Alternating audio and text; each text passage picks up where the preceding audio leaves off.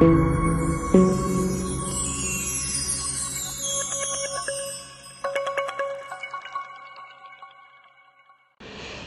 നമ്മൾ ഡിസ്കസ് ചെയ്യുന്ന ടോപ്പിക് എന്ന് പറയുന്നത് ആക്ടിവിറ്റി റേഷ്യോസിലെ ഏറ്റവും ലാസ്റ്റ് വരുന്ന റേഷ്യോ, അതായത് 5th റേഷ്യോ ആയിട്ടുള്ള fixed asset turn over ratio ആണ്.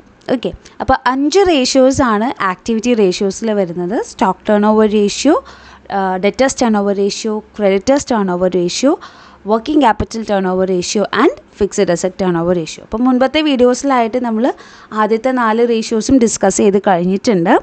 അപ്പോൾ ഇവിടെ നമ്മൾ ഡിസ്കസ് ചെയ്യാൻ പോകുന്നത് ഏതാണ്? Fixed asset turn over ratio ആണ്. ഓക്കെ, അപ്പോൾ നമുക്കതിൻ്റെ മീനിങ്ങും അതുപോലെ തന്നെ ഇക്വേഷനും കാൽക്കുലേഷൻസൊക്കെ എങ്ങനെയാണ് വരണേന്ന് നോക്കാം, ഇൻ്റർപ്രിറ്റേഷൻസ് എങ്ങനെയാണ് വരണേന്ന് നോക്കാം. അതിനുശേഷം ഒരു എക്സാമ്പിളും കൂടി എക്സ്പ്ലെയിൻ ചെയ്തിട്ട് നമുക്ക് ഈ വീഡിയോ വൈൻഡപ്പ് ചെയ്യാം. ഓക്കെ, സോ എന്താണ് fixed asset turn over ratio എന്ന് പറയുന്നത്? അവിടെ എന്തിൻ്റെ റിലേഷൻഷിപ്പാണ് എക്സ്പ്ലെയിൻ ചെയ്യണേ? നെറ്റ് സെയിൽസും ഫിക്സഡ് അസറ്റും തമ്മിലുള്ള റിലേഷൻഷിപ്പാണ്. Okay, so it establishes the relationship between net sales and fixed asset. ഒരു ഓർഗനൈസേഷൻ്റെ നെറ്റ് സെയിൽസിൻ്റെ വാല്യൂം അതിൻ്റെ ഫിക്സഡ് അസറ്റ്സിൻ്റെ വാല്യൂം തമ്മിലുള്ള റിലേഷൻഷിപ്പിൻ്റെ ബേസിസിലാണ് fixed asset turn over ratio calculate ചെയ്യുന്നത്. ഓക്കെ, ഇനി അവിടെ എന്താണ് മെഷർ ചെയ്യുന്നത്? ഈ റേഷ്യോസിൽ കൂടെ എന്താണ് ഉദ്ദേശിക്കുന്നത്?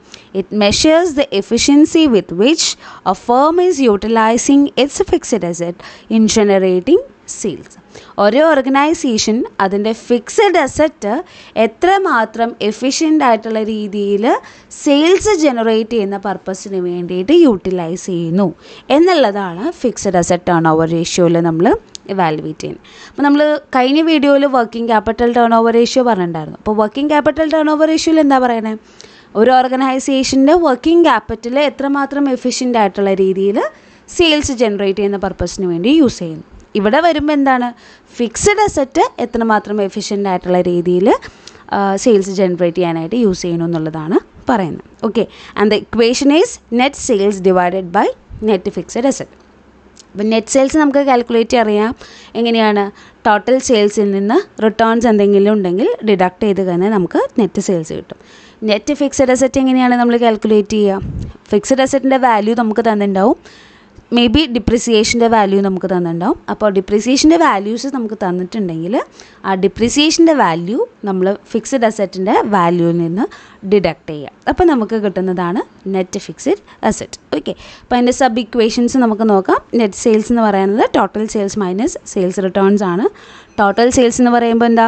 ക്യാഷ് സെയിൽസും ക്രെഡിറ്റ് സെയിൽസും കൂടിയിട്ട് ആഡ് ചെയ്യുക. ഓക്കെ, ഇനി നെറ്റ് ഫിക്സഡ് അസറ്റ് എന്ന് പറയുമ്പോൾ ഫിക്സഡ് അസറ്റ്സിൽ നിന്ന് ഡിപ്രിസിയേഷൻ ലെസ് ചെയ്ത് കഴിഞ്ഞാൽ നമുക്ക് എന്ത് കിട്ടും? നെറ്റ് ഫിക്സഡ് അസറ്റ് കിട്ടും. ഇനി ഇതിൻ്റെ സ്റ്റാൻഡേർഡ് റേഷ്യോ അതുപോലെ തന്നെ ഇമ്പോർട്ടൻസ് ആണ് നമ്മൾ പറയാൻ പോകുന്നത്. സ്റ്റാൻഡേർഡ് റേഷ്യോ എന്ന് പറയുന്നത് 4 or 5 times എന്നാണ്. അതായത് നെറ്റ് സെയിൽസിനെ നെറ്റ് ഫിക്സഡ് അസറ്റ് കൊണ്ട് നമ്മൾ ഡിവൈഡ് ചെയ്യുമ്പോൾ ഇക്വേഷൻ നമ്മൾ സോൾവ് ചെയ്യുമ്പോൾ നമുക്ക് 4 or 5 എന്നുള്ളൊരു വാല്യൂ ആണ് ആൻസർ ആയിട്ട് കിട്ടണമെന്നുണ്ടെങ്കിൽ it is considered as satisfactory. Okay, ഇനി ഇതിൻ്റെ ഇമ്പോർട്ടൻസ് എന്ന് പറയുന്നത് the ratio indicates how efficiently the fixed assets R utilised. ഒരു ഓർഗനൈസേഷൻ എത്രമാത്രം ഇഫക്റ്റീവ് ആയിട്ടുള്ള രീതിയിൽ അതിൻ്റെ ഫിക്സഡ് അസറ്റ് സെയിൽസ് ജനറേറ്റ് ചെയ്യുന്ന പർപ്പസിന് വേണ്ടിയിട്ട് യൂട്ടിലൈസ് ചെയ്യുന്നു എന്നുള്ളൊരു വാല്യുവേഷനാണ് ഈ ഒരു റേഷ്യോയിലൂടെ നമ്മൾ ചെയ്യുന്നത്. Okay, the ratio is calculated in determining to what extent the investment in fixed asset have been achieving its objective of generating sales. അതായത് നമുക്കറിയാം ഹ്യൂജ് ഇൻവെസ്റ്റ്മെൻറ്റ്സ് ആണ് ഫിക്സഡ് അസറ്റിന് വേണ്ടിയിട്ട് ഒരു ഓർഗനൈസേഷൻ ചെയ്യുന്നുണ്ടാവുക അല്ലേ? പലതരത്തിലുള്ള ഫിക്സഡ് അസറ്റ്സ് ഉണ്ട്. അപ്പോൾ ഒരുപാട് വലിയ ഇൻവെസ്റ്റ്മെൻറ്റ്സ് ആയിരിക്കും എന്തിനു ചെയ്യുന്നുണ്ടാവുക? ഫിക്സഡ് അസറ്റ് പർച്ചേസ് ചെയ്യുന്നതിന് വേണ്ടിയിട്ട് അല്ലെങ്കിൽ അത് ഉപയോഗിക്കുന്നതിന് വേണ്ടിയിട്ടൊക്കെ നമ്മൾ ചെയ്യുന്നുണ്ടാവുക. ഓക്കെ, അപ്പോൾ ആ ഇൻവെസ്റ്റ്മെൻറ്റ് എത്രമാത്രം എഫിഷ്യൻ്റ് ആയിട്ടുള്ള രീതിയിൽ സെയിൽസ് ജനറേറ്റ് ചെയ്യുന്ന പർപ്പസിന് വേണ്ടിയിട്ട് കമ്പനി യൂട്ടിലൈസ് ചെയ്യുന്നു എന്നുള്ളതും ഇവാലുവേറ്റ് ചെയ്യാനായിട്ട് എന്ത് ഹെൽപ്പ് ചെയ്യുന്നുണ്ട്? Fixed asset turn over ratio help ചെയ്യുന്നുണ്ട്. ഇനി നമ്മൾ ഇതിൻ്റെ ഇൻ്റർപ്രിറ്റേഷനാണ് നോക്കാൻ പോകുന്നത്. എങ്ങനെയാണ് ഇൻ്റർപ്രിറ്റ് ചെയ്യുക എന്നുള്ളത്. അപ്പോൾ 4 to 5 times ആണ് സാറ്റിസ്ഫാക്ടറി റേഷ്യോ എന്ന് പറഞ്ഞു. ഓക്കെ, അപ്പോൾ സാറ്റിസ്ഫാക്ടറി റേഷ്യോ ആണ് നമുക്ക് കിട്ടുന്നത്, അല്ലെങ്കിൽ സ്റ്റാൻഡേർഡ് റേഷ്യോ അതിനേക്കാളും കൂടുതലായിട്ടുള്ള റേഷ്യോ ആണ് നമുക്ക് കിട്ടണമെന്നുണ്ടെങ്കിൽ it means that the company utilises it's fixed asset in N efficient manor. നല്ല എഫിഷ്യൻ്റ് ആയിട്ടുള്ള രീതിയിലാണ് ഓർഗനൈസേഷൻ അവരുടെ ഫിക്സഡ് അസെറ്റ് സെയിൽസ് ജനറേറ്റ് ചെയ്യുന്ന പർപ്പസിന് വേണ്ടിയിട്ട് യൂട്ടിലൈസ് ചെയ്യണേ എന്നുള്ളത് നമുക്ക് ഇവാലുവേറ്റ് ചെയ്യാനായിട്ട് പറ്റും. ആൻഡ് ലോവർ റേഷ്യോ ആണെങ്കിൽ എന്താണ്, 4-നേക്കാളും താഴെയാണ് നമുക്ക് റേഷ്യോ വാല്യൂ വരണമെന്നുണ്ടെങ്കിൽ എന്താ മീൻ ചെയ്യണേ, it indicates under utilisation of fixed asset in generating sales. അതായത് ഒരു ഓർഗനൈസേഷൻ അതിൻ്റെ ഫിക്സഡ് അസെറ്റ്സിനെ എഫിഷ്യൻ്റ് ആയിട്ടുള്ള രീതിയിൽ എന്തിനു വേണ്ടി യൂസ് ചെയ്യുന്നില്ല, സെയിൽസ് ജനറേറ്റ് ചെയ്യുന്നതിന് വേണ്ടിയിട്ട് യൂട്ടിലൈസ് ചെയ്യുന്നില്ല എന്നുള്ളതാണ് നമ്മൾ മനസ്സിലാക്കേണ്ടത്. ഓക്കെ, അപ്പോൾ ഈ രീതിയിലാണ് ഇൻ്റർപ്രിറ്റേഷൻ വരണേ. ഇനി നമുക്കൊരു ക്വസ്റ്റ്യൻ നോക്കാം. From the following particulars calculate fixed asset turn over ratio. അപ്പോൾ എന്തൊക്കെ ഐറ്റംസ് തന്നിട്ടുണ്ട്, ഫിക്സഡ് അസെറ്റ് തന്നിട്ടുണ്ട്. ഫിക്സഡ് അസെറ്റിൻ്റെ വാല്യൂ 2,40,000 ആണ്. Then accumulated depreciation 40,000. അപ്പോൾ ആ രണ്ട് വാല്യൂ വെച്ചിട്ട് നമുക്ക് എന്ത് കാൽക്കുലേറ്റ് ചെയ്യാം, നെറ്റ് ഫിക്സഡ് അസെറ്റ് കാൽക്കുലേറ്റ് ചെയ്യാം അല്ലേ. അതായത് 2,40,000 ആണ് ഫിക്സഡ് അസെറ്റിൻ്റെ കോസ്റ്റ് എന്ന് പറയുന്നത്. അതിൽ നിന്ന് ഡിപ്രീസിയേഷൻ നമ്മൾ ലെസ് ചെയ്യണം. That is 2,40,000 minus 40,000. അപ്പോൾ 2 lakh ആണ് നമുക്ക് നെറ്റ് ഫിക്സഡ് അസെറ്റ് ആയിട്ട് കിട്ടുക. ഇനി നമുക്ക് വേറെ ഐറ്റംസ് എന്തൊക്കെയാണ് തന്നിരിക്കണേ, gross sales 12,50,000, sales returns 50,000, investments 1,50,000. Okay, അപ്പോൾ സെയിൽസ് ഗ്രോസ് സെയിൽസ് 12,50,000 ഉണ്ട്.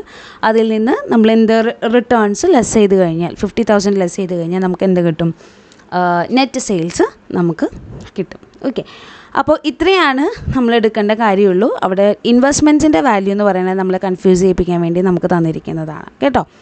ഓക്കെ, നമുക്ക് നോക്കാം. വർക്കിംഗ് നോട്ടാണ് ഇനി എക്സ്പ്ലെയിൻ ചെയ്യുന്നത്. ഓൾറെഡി പറഞ്ഞ കാര്യമാണ്. വർക്കിംഗ് നോട്ടിൽ നമ്മൾ net സെയിൽസിൻ്റെ value net fixed അസെറ്റിൻ്റെ value calculate ചെയ്യണത് എങ്ങനെയാണെന്നുള്ളത് റെപ്രസെൻറ്റ് ചെയ്യണം. ഓക്കെ, അപ്പോൾ ആദ്യം തന്നെ ഫിക്സഡ് അസെറ്റിൻ്റെ വാല്യൂ നമ്മൾ നോക്കി. ഫിക്സഡ് അസെറ്റ് നമ്മൾ പറഞ്ഞു 2 lakh ആണ് നമുക്ക് കിട്ടുന്നത്. അതായത് 40,000 ഡിഡക്റ്റ് ചെയ്യുമ്പോൾ നമുക്ക് 2 lakh ആണ് നെറ്റ് ഫിക്സഡ് അസെറ്റിൻ്റെ വാല്യൂ കിട്ടുന്നത്. ലൈക്ക് വൈസ് നമ്മൾ എന്തും കൂടി കാൽക്കുലേറ്റ് ചെയ്യണം, നെറ്റ് സെയിൽസ് കാൽക്കുലേറ്റ് ചെയ്യണം.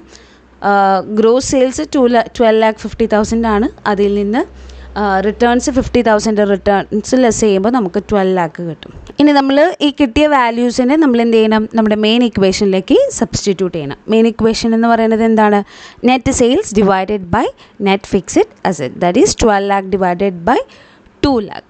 ഓക്കെ, അപ്പോൾ നമുക്ക് എന്ത് കിട്ടും, 6 times എന്നുള്ളതാണ് വാല്യൂ കിട്ടുന്നത്. അപ്പോൾ നമുക്കറിയാം നമ്മുടെ സ്റ്റാൻഡേർഡ് റേഷ്യോ എന്ന് പറയുന്നത് fixed asset turn over റേഷ്യോൻ്റെ standard ratio എന്ന് പറയുന്നത് 4 to 5 times ആണ്. അപ്പോൾ അതിനേക്കാളും കുറച്ചും കൂടി കൂടുതലായിട്ടാണ് നമുക്ക് വാല്യൂ ഇവിടെ കിട്ടിയിട്ടുള്ളത്. It means it is satisfactory അല്ലേ. അതായത് കമ്പനിയുടെ ഫിക്സഡ് അസെറ്റ്സിനെ സെയിൽസ് ജനറേറ്റ് ചെയ്യുന്ന പർപ്പസിന് വേണ്ടിയിട്ട് എഫിഷ്യൻ്റ് ആയിട്ടുള്ള രീതിയിൽ യൂട്ടിലൈസ് ചെയ്യുന്നു എന്നുള്ളൊരു ഇൻ്റർപ്രിറ്റേഷനാണ് നമ്മൾ കൊടുക്കേണ്ടത്. ഓക്കെ, അപ്പോൾ എങ്ങനെയാണ് ഇൻ്റർപ്രിറ്റേഷൻ ചെയ്താൽ, the ratio is higher than the standard, it indicates that better utilisation of fixed asset in generating sales. Okay, above the സ്റ്റാൻഡേർഡാണ്.